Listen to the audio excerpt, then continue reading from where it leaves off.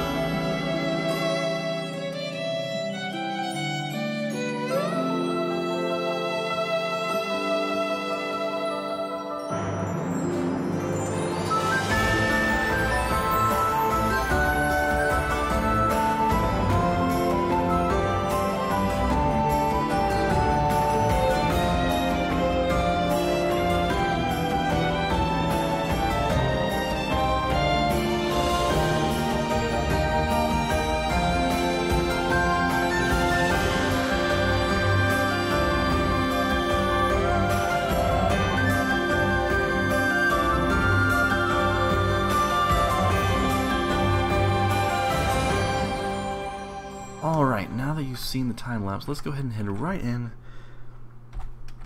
and take a tour of the inside and see what the finished product. Now, of course, all you probably saw was the tree being made, but here it is. As you can see here, we have a little path that comes in, a little water nearby. It looks pretty. And yeah, and here we are. God. So, oh, a little cow friend too. Yeah, I tried to make a bunch of flowers around it, and grass and wild grass to really give it that overgrown look, and a little platform to take you right up to the front here. And I wanted it to be like upwards on the trunk, so you really had to climb up, almost that treehouse feel. But this isn't no ordinary treehouse, because normal treehouses, I think you have a building outside of the tree, not you carve the inside of the tree and make it the house. So that's kind of what I did. How's this tree still alive? I don't know. But yeah, go ahead here, and you can see here I have this kind of contraption here with these oops. Anyway, you saw nothing. Anyway, yeah, so right here, this is, I kind of figured this is like a way where they collected water as it rained, or maybe like collected sapling from the tree, and they would just come up here and grab it later on. And we come up here to the front door, nice little front door, and over here you have a nice little garden for them to attend to on the outside.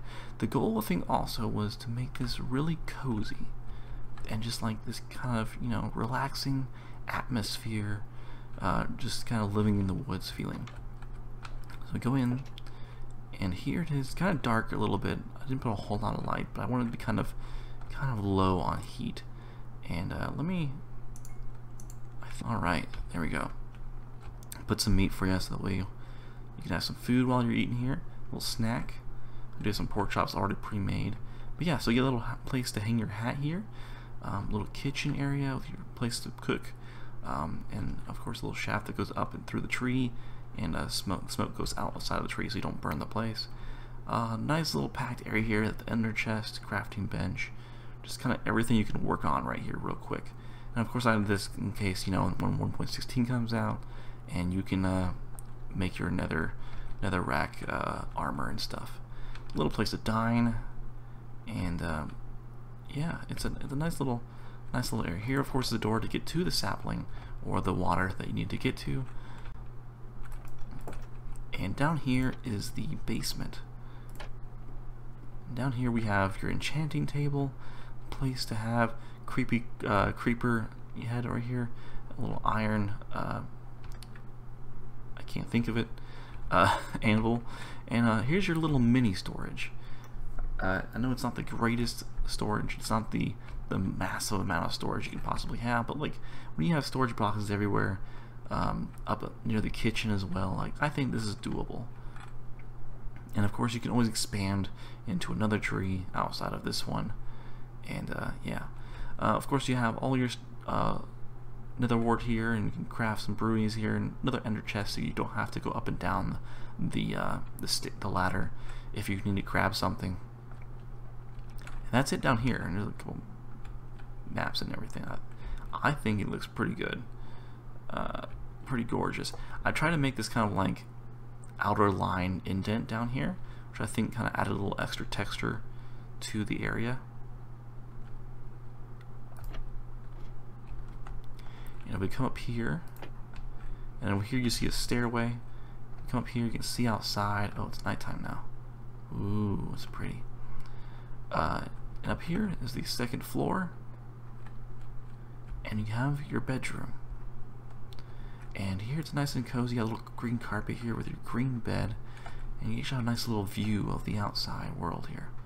And you know what? Let's go ahead and go to sleep. And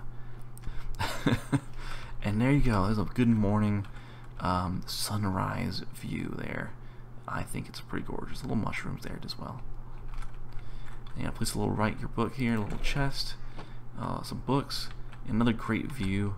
If you're sitting right here writing your book, you know, and you want some inspiration, and you see this gorgeous view with the vines coming down off the tree, and it's just so gorgeous. You know, it inspires you to write your next greatest novel. And out here, you come. Yeah, this is not it. Out here, you come to the back area, the back deck, where you have some more areas you can grab some water or some sapling. And here's that chimney that comes out, and the smoke comes out here. I wanted to make sure there's no leaves that blocked it in case it caused fires. Ignore the flying pieces of fire that comes out of there. Yeah, alright. And you come up here. Like I said, I wanted to make this like an ultimate survival treehouse, if I have not mentioned that before. So, like, if there's one thing we haven't added to this base yet, like, you think just about everything is here. We have some plants here and some mushrooms that are overgrown. Get rid of that. And gosh, it's also gorgeous up here if you look around. I even thought about like adding more out here. We can climb up these branches and get a better view. Like just take it in. And if you go up these stairs here, around the corner, you have your nether portal. A little chest here in case you want to store things before you head in. And yeah, that I think is it for this. To end this off, if you want to see more builds like this, post in the comments below if you have any ideas. I already have a bunch of ideas for the ancient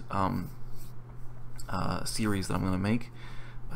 But if you want to check out the world yourself, check out the treehouse yourself, I'll put the download link in the description, and the coordinates to get there, because it is kind of far out there. Or I can just go ahead and show you. Maybe there we go.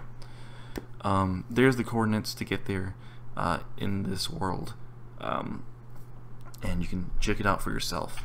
But that's it for me. I hope you liked it, and yeah, I'll see you all next time. Take care.